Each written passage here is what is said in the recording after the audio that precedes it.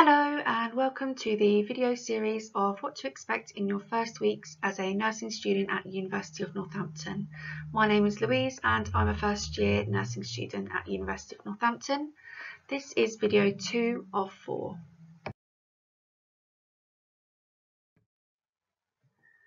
Within video 2, I'll be briefly explaining the university enrolment process, both online and on campus. I'll also show you the student hub, the central timetables and where you can find those, as well as how you can add them to your phone or your online calendar. We'll also look at the university library services, and I'll also show you Nelson, which is the online library.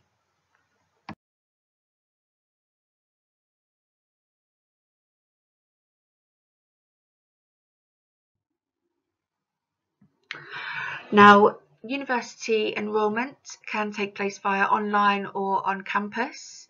Now, if you are enrolling on campus, the university will email you to request that you book a date and time for you to attend campus in order for you to enrol. This will involve showing your qualification certificates, picking up your student ID and being confirmed onto the course with student finance so as they can then issue you with your student loans.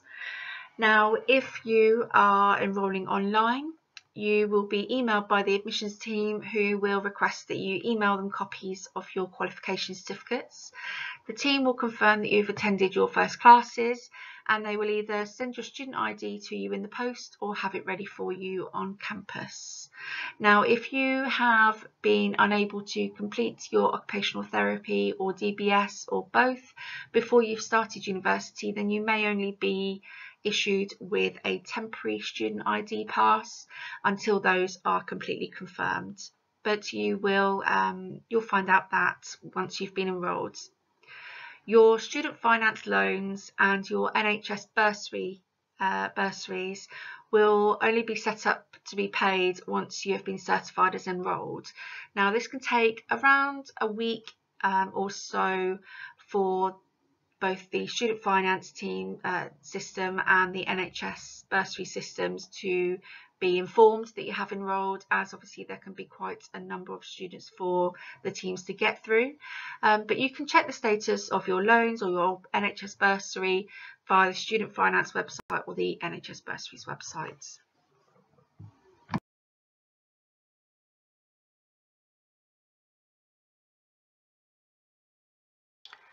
Welcome to the northampton.ac.uk page. Now, you may have already seen this if you've been booking your open days, etc. before you joined the university. Now, once you have your NILE password sent to you from the IT team, you can get onto NILE through northampton.ac.uk. If you come over onto the right hand side and go onto the burger menu just here, click on there and it will come up with a list here. If you want to click onto Student Hub at the top, now you'll then log in with the ID that you've been given from the IT team, like I said, and you can sign in. That will be your student ID number and your password. I have logged in already, so I'm going to stay signed in. The first time that you do this, you will be asked to create your own password, as they will give you a password already and they will ask you to create your own. Now that we're in the Student Hub, this is where you can access pretty much most of what you need to use during your course. So you can access the student email here. So you'll have been created an email address by the university. So using this email address it's an Outlook address, so it can be used in your phone, etc. So you would set it up as an Outlook account. Now, you can also access NILE, which we'll be looking at a little bit later. This is a tab for your timetable. Now, there are two timetables during your course. So you have your general timetable, which you can access through this tab, and you'll also have a module timetable. Now we will look at your module timetable when we look through NILE, and I'll show you how to get onto that. But your general timetable, central timetable as it's called sometimes, is accessed through here. So if I show you how to get onto that, and this is also how you can have your university timetable put through to your phone as well. So you'll do that through the Student Hub. So you will click timetables,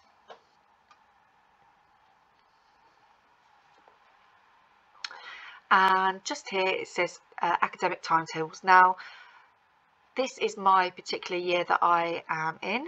I am a January 21 cohort, so this is my year. However, obviously if you're seeing this in further years, then this may be a different date to yours. So I'm going to click on here,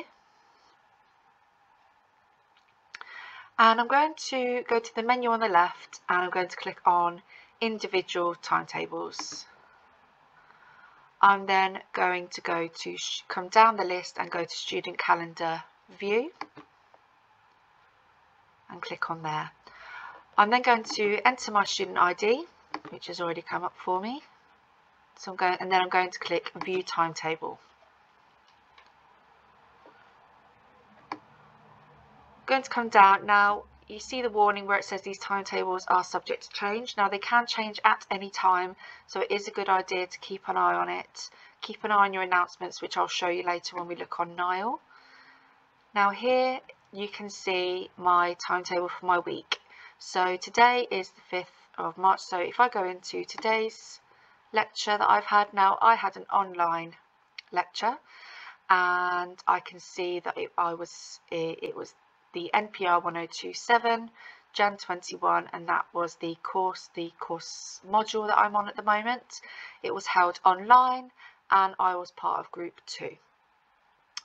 And it says this activity is in the past. That's because it was earlier this morning. Now it's going to tell me when that class is, and it's the 5th of March 2021, and it was held between 10 and 12:30. A description is going to tell me which course, which module it is, and whereabouts it's online. Now if that's my online classes, now if I scroll through and I come down to where I'm going to have an on-campus class, so if I click on this one here, which is for the 29th of March, you'll see that the NPR, it's now NPR 1031, and that means it's a different module. So it's not going to give me a lot of information in this central timetable. It's going to give me enough so that I know where I am. It's going to tell me what the lesson is. So it's vital signs, neuroobs, and it's going to tell me that I'm in group 6. Now it's going to tell me when it is, and that's the 29th of March 2021, and that it's at 1 o'clock until 3:30 p.m. The description is the module, which it is, so it's guided participation in nursing care, and the cohort that I am in, which is January 2021, and where is LH321.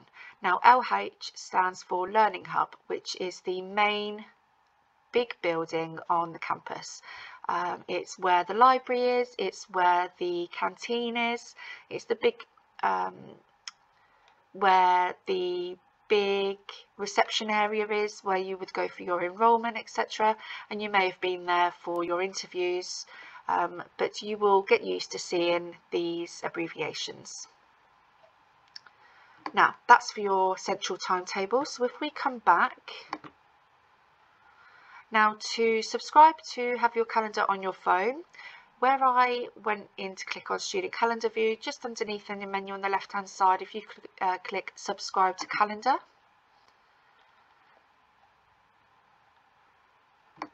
you will enter your student ID and click subscribe. Now it will now give you instructions for depending on which calendar phone device you have.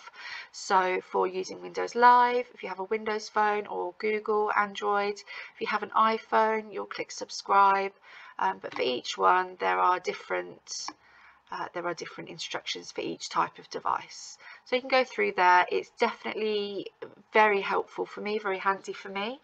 But like I say, there are two types of timetables.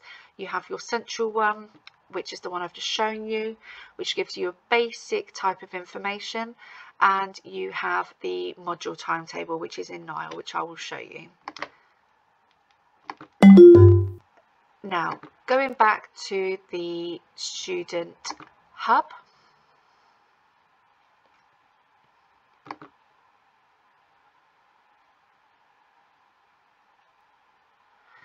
you can also access the online library. So if we click to go into the online library,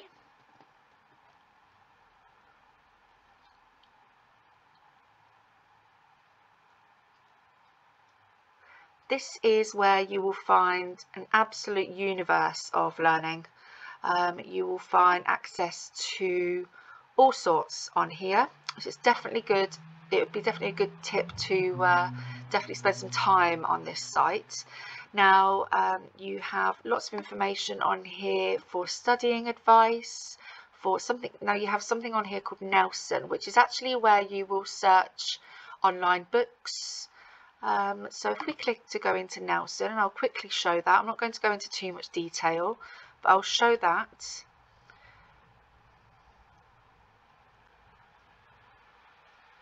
Now, if I want to look up, say, I want to look up for my anatomy and physiology lesson, so I personally like the Ross and Wilson books. So if I type in Ross and Wilson, anatomy and physiology, it will come up.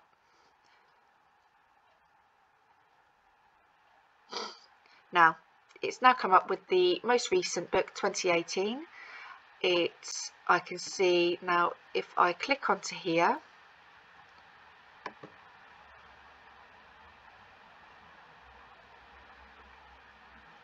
I can see that it is the edition that I'm looking for, which is the 2018 book.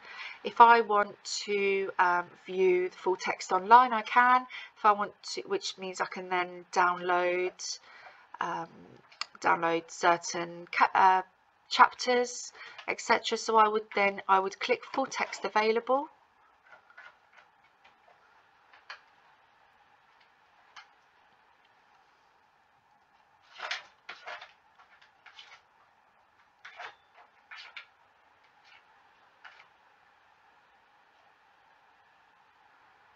And I can click just next to this, next to the picture of the front page of the book, I can click read online.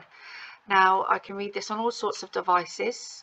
Now if I actually wanted to come back out of there and go back into the library and wanted to actually find the book in the library and find out where if it actually is in the library itself that I can go and actually borrow, I will click down here on the right hand side, physical items. So I'm going to click physical items. Now this is going to tell me here that it's available at Waterside, which is the campus, and it's going to tell me whereabouts in the library that it actually is, and it's telling me that it's in 612-WAU. And when you visit the library on campus, you will see that each tier or each section of the library is numbered, and you will then be able to find, so using the numbers that are on each shelf, you will be able to then find where this book is.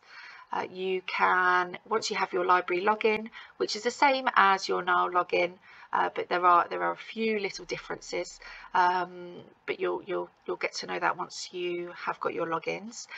You can renew the book, so you'll have to go into the university to be able to, you'll have your student ID card, which allows you to borrow the book in the first place, but you'll then be able to use your online account to renew the book if you like, as long as nobody else has actually reserved the book. So you can reserve the book or put yourself on a waiting list, so if it wasn't available, it will be able to tell you when the next one would be available, etc.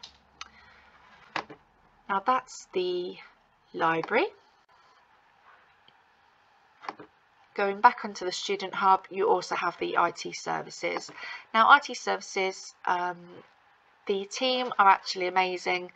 This is the team that you will contact if you have any issues with, let's say, the internet on site. They have if you have a look at northampton.ac.uk/help, they have an IT self-service, FAQs, etc. You can go onto there. They also have a telephone number that they'll answer during weekdays 8:30 to 5:15.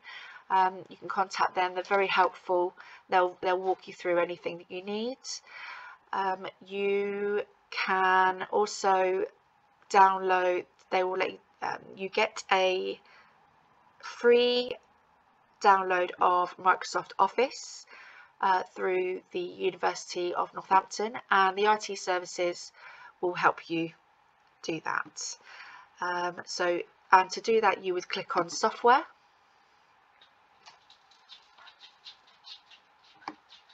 Now, some students, now the nursing course doesn't have the Adobe Creative Cloud, but for some courses, obviously, they would need that. You can, if you scroll down, you can see the Office 365. So the Office 365 subscription license will let you have Office basically, and it will let you have then Word, PowerPoint, Excel, etc.